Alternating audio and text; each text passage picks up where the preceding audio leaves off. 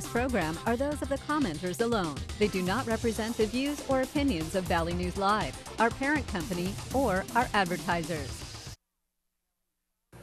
Welcome back. With me from Bismarck, U.S. District Attorney of North Dakota, Mr. Tim Purdon. Mr. Purdon, thanks for joining me today. I appreciate your time. Obviously, a big meeting in Fort Totten last Wednesday talking about the safety of Spirit Lake kids.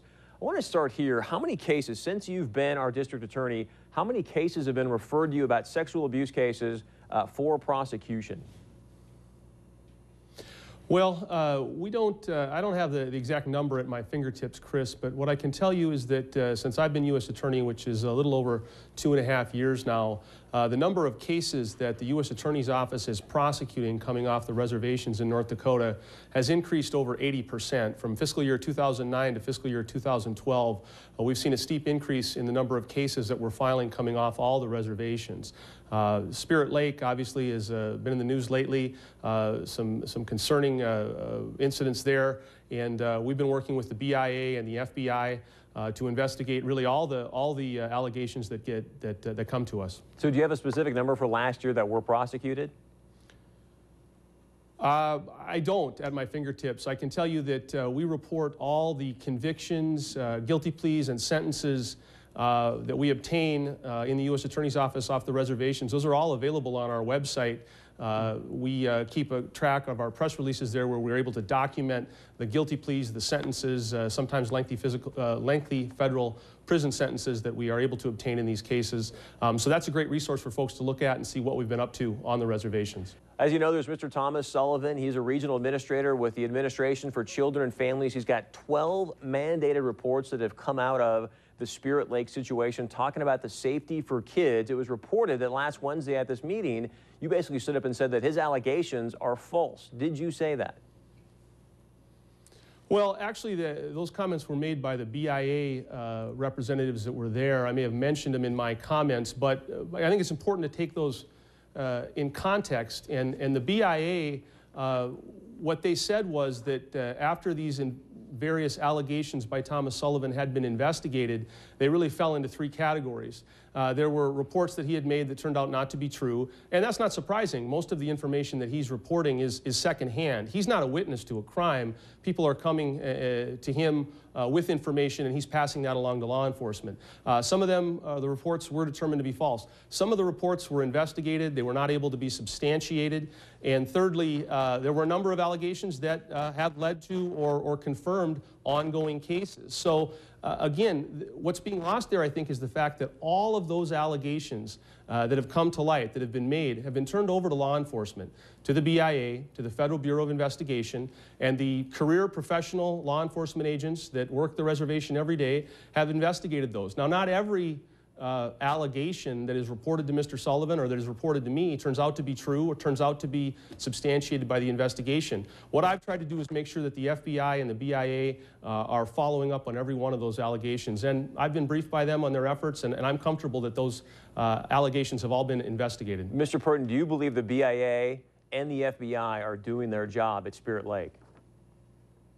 Absolutely, absolutely. The FBI agents who work Spirit Lake, I've worked with them now for the last 2.5 years. I worked with them before that when I was in private practice. You have some outstanding law enforcement officers, people who are dedicated to justice for Native American kids, and the BIA law enforcement. Nationally, the BIA law enforcement has made huge strides over the last couple of years, professionalizing that department and hiring new agents. And the agents we have working Spirit Lake, my line prosecutors work with them on a daily basis, and we're very satisfied that the allegations that have been made, they've been forwarded to law enforcement, and once law enforcement gets them, they dig into them. They go talk to the people. So, Mr. Purdon, let me share this with you. Let me share this with you, sir, because I do have a graphic that I do want to pull up from Mr. Sullivan's 12th mandated report, and it says this: on September 29th, 2012, a 13-year-old little girl was raped in her home by a 37-year-old man. Law enforcement was called. The name and a description of the rapist was provided. No rape kit was collected. More than 3 weeks elapsed before the alleged rapist was interviewed. The little girl's mother was told over the phone by FBI agent Seema that the FBI had turned the case over to the BIA. The BIA senior criminal investigator called the mother to tell her they had spoken with the alleged rapist, who told him, "Hey, that girl wanted to have sex with me. What was I supposed to do?" And you're telling me that they're doing their job, sir? A 13-year-old had sex with a 37-year-old, and you're saying they're doing their job? Well, Chris, unfortunately, you have an allegation there. I can't speak to the facts of ongoing investigation. Sir, this girl contracted an Victims have privacy STD. rights. Excuse me. Defendants. This girl contracted an STD. Chris, what I would say to you is that I'm aware of that allegation. I've spoken with FBI and the BIA about that allegation.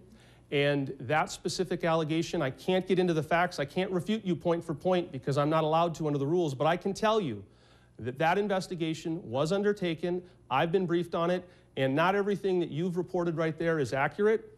I unfortunately have to deal with evidence, statements that we can present in court. And not every allegation that we get, that we investigate, turns out to be accurate, generally, speaking generally. I have been briefed by the FBI and by the BIA. I am confident that the career law enforcement agents that are working that reservation take these allegations as seriously as I do, and as seriously as you do, Chris, and as seriously as your viewers do. Unfortunately, I can't get into the specifics of a specific case. I just can't. Department of Justice and I respect that, prohibit us from talking about ongoing cases, and I wish I could, but that's where we're at. Mr. Purdon, I respect that. The question I have for you is this, though. This young girl now is actually, for some reason, locked up in South Dakota away from her family. Can you explain that? I'm not familiar with the, again, I can't discuss the facts of an ongoing investigation. There may be a social services case open on this young girl. I don't know. If so, BIA Social Services, which is a separate arm than the BIA law enforcement, would be handling that. And again, those are private cases. It's like a juvenile court case. A social service case is private. That's, Chris, it's really one of the frustrating things about this situation is that because of the privacy concerns for victims, the rights that defendants have to a fair trial, not to be tried in the press, that we're not able to really respond on a case-by-case, incident-by-incident basis.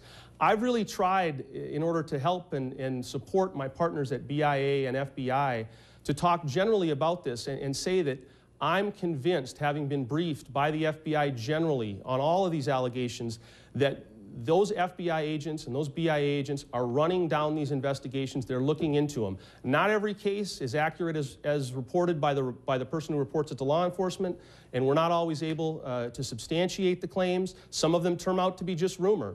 But I can guarantee you this.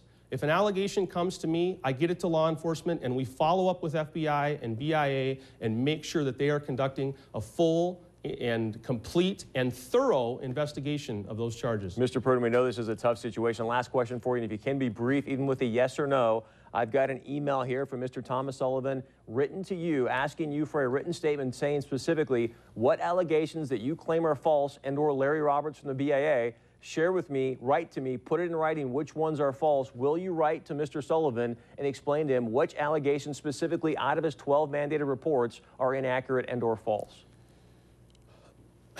I have communicated with the federal agency that Mr. Sullivan works for. He does not speak for the ACF, the Department of Human Services. I have discussed this matter with the managers of that department. I have attempted to share with them the information I have, what FBI and BIA has gathered, so that they can make their own determination.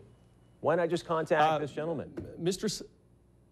Mr. Sullivan is a potentially a reporter to law enforcement. He's potentially a witness. So we have to make sure that when he's communicated with, it's through the FBI, through the BIA, those sorts of things. His allegations are taken very seriously. Like I said, some of them have certainly been shown to been substantiated. We have ongoing investigations. Others, not surprisingly, have turned out to be incomplete. That's what's going to happen when you have allegations that are made third hand. We need, and I have worked hard to ensure that the FBI is working to interview the witnesses, to gather the evidence, gather forensic evidence where appropriate, and really work hard to track these investigations down and make sure we get a thorough investigation of these allegations. Mr. Purdon, thank you so much for your time. I do want to have you back on so we can follow this closely and keep up whatever hard work you can to get these kids safe in their homes. Stay close. When we come back, we're going to discuss a situation that happened in Perm recently, and also, is Joe Flacco way overpaid? That's coming up next right here on 630 Point of View.